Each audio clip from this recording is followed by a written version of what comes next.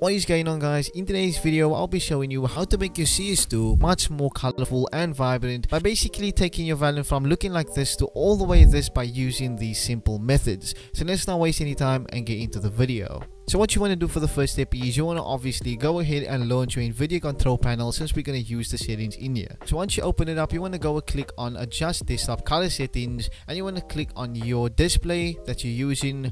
Then what you want to do is you want to go ahead and put your digital vibrance on 75%, since this will give you the best look in game. And if you're not satisfied with this amount, you can always go ahead and put it on 90. Once you're done with that, you want to click on adjust video color settings, and then you want to click again on the display you are using, and you want to go ahead and put your saturation also on 75%, since this will make it much more colorful and gorgeous. But anyway, that's the best way to achieve the colorful settings and vibrant settings in CSGO. Anyway, if you found this video helpful, please give it a like and also subscribe to the channel for more tips and tricks just like this.